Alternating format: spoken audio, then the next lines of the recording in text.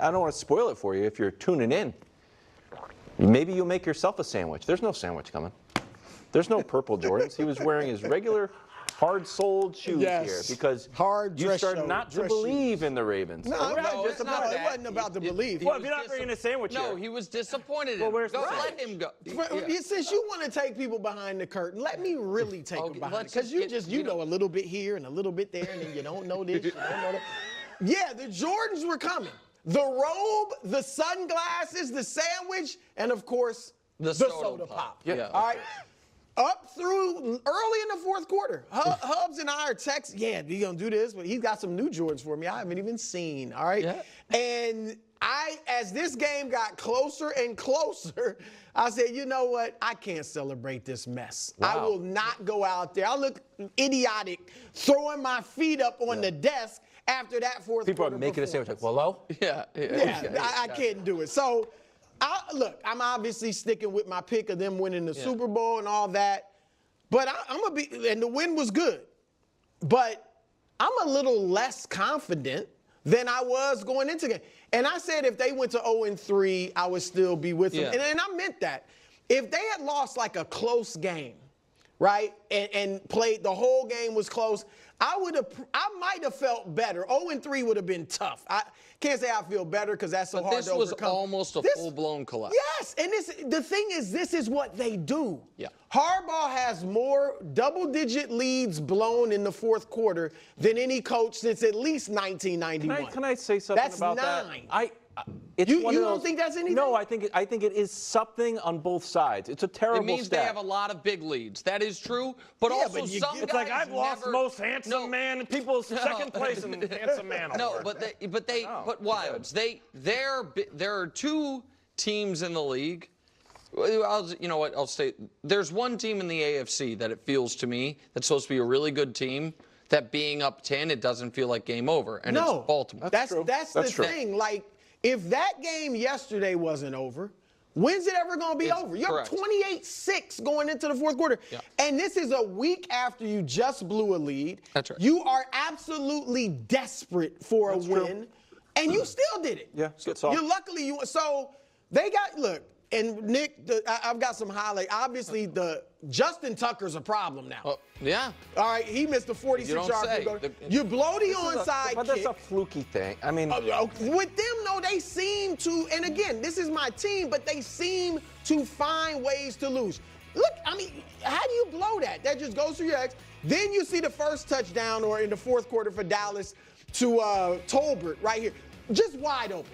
I jumped on Nick because they blew the coverage against the Chiefs. They might be blowing coverages. Right. Like, maybe that's who they – like, that's ridiculous. Yeah. And then the last touchdown, Kevontae Turpin, we're about to see it here.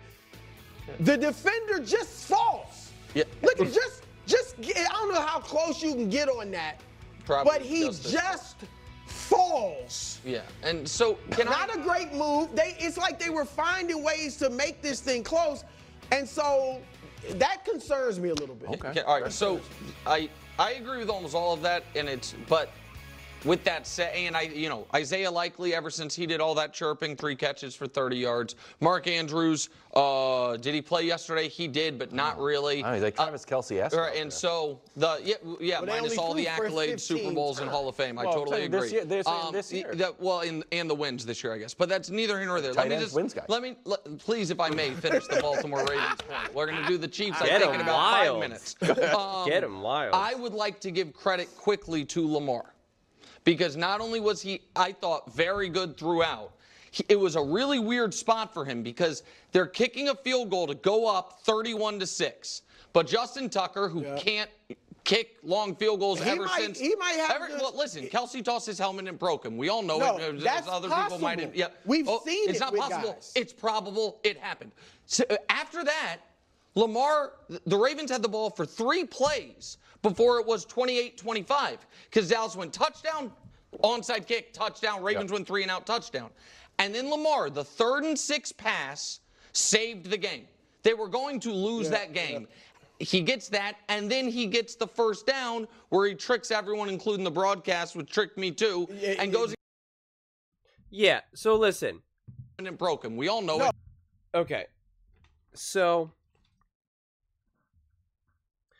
this game was a pretty bizarre game because the Ravens clearly dominated that game, right? The Cowboys clearly had no business being part of that. If you're a Cowboys fan, you can't feel good about that game one bit because the Ravens just owned. And then things just kind of completely fell apart. And it was just such a bizarre thing. And it was all on the Ravens, 100% on the Ravens. I mean, you made the Cowboys uncomfortable from the opening drive, right? They're getting penalties. They can't even get to their own 30. Like, you just the Ravens just took the game from the jump, quite frankly. Lamar used his greatness to not only capture the momentum on the road, but then keep it.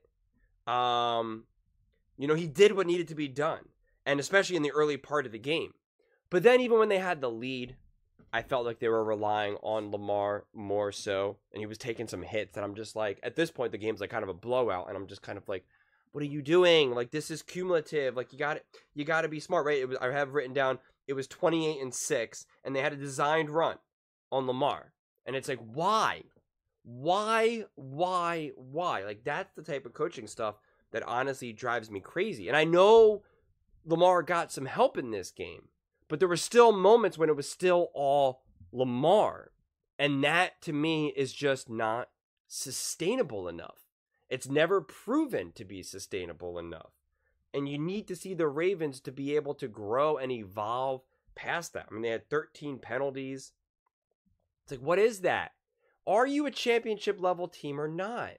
And if you are, you can't have this type of stuff. You just can't. You don't see the Chiefs do this. You didn't see the Patriots in their dynasty do this. You just don't.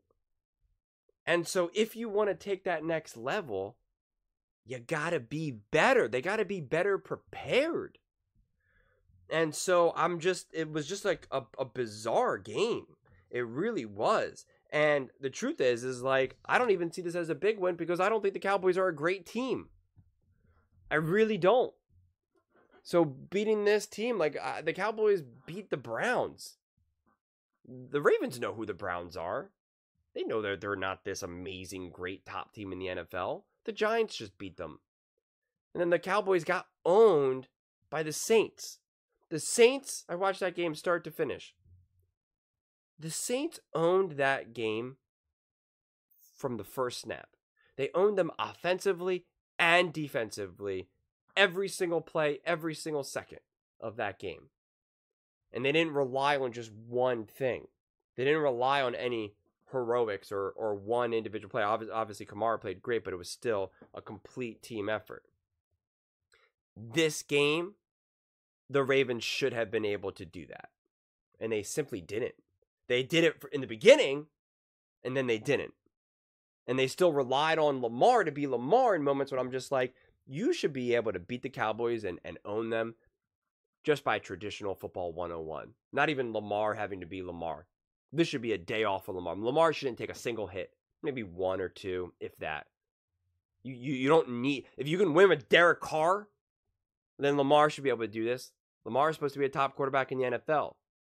And like I said, yet you're still doing design runs 28-6.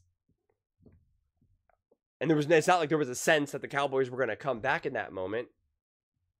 So I just still question the game plan and the long-term approach.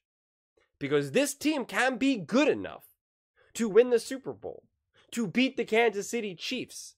The problem is that a team like the Kansas City Chiefs are able to consistently take advantage of another team's mistakes. And they minimize their own mistakes.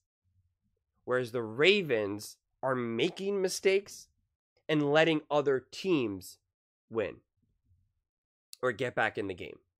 The Ravens could have beaten the Chiefs. No question about it. They beat themselves.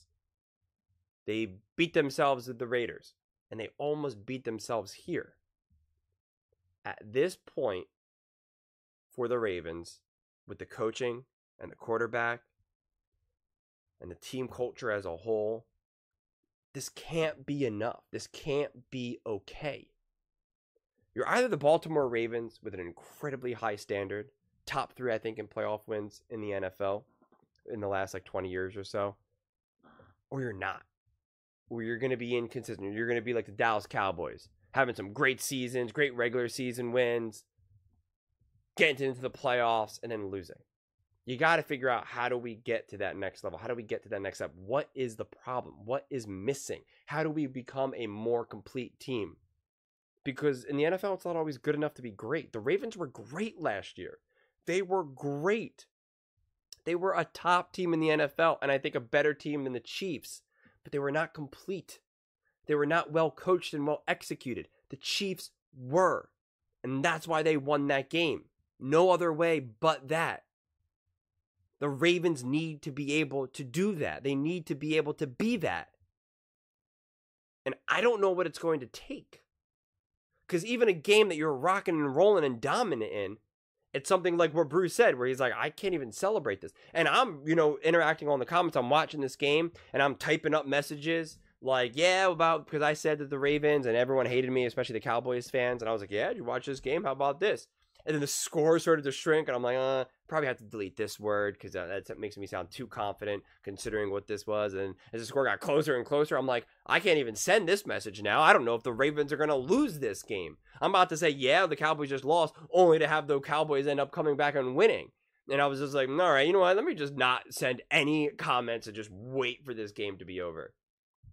I had a very similar reaction as Brew, quite frankly. They said, I'm interacting with all of you guys instead of, a producer. So, it's a good way to win. I mean, you still got the win, and now you still got things to work on and to learn and grow from. But, you got to start figuring this out. You're not just this ragtag team. You're not a newer team with a newer coach and a newer quarterback. This isn't the Chicago Bears. You're not the Packers with Jordan Love last year. Hey, we're trying to figure this out, trying to get integrated. That's not who you are. You have Lamar Jackson, 2-time MVP, Harbaugh, Super Bowl winner. You're the Baltimore Ravens, a top team in the NFL for decades. You got to figure this out. You got to right this ship, or you're not going to win. So it's hard for me to describe. But those are just my thoughts. I'd absolutely love to hear yours. What do you guys all think? Are you more or less confident in the Baltimore Ravens? Let me know in the comments below. I read every single comment. So whether you agree with me or disagree with me, either way, let's get in some discussions. Let's get in some fights. But ultimately, let's just have some fun. And please do consider subscribing. We are building an amazing community here, and I would absolutely love to see you part of it. I want to build something that we all genuinely feel connected to. Something that we're really excited to be part of. I think we're well on our way to doing it. And please don't forget to give this video a thumbs up, as it really does help with the visibility and the algorithm. Thank you so much, and see you next time.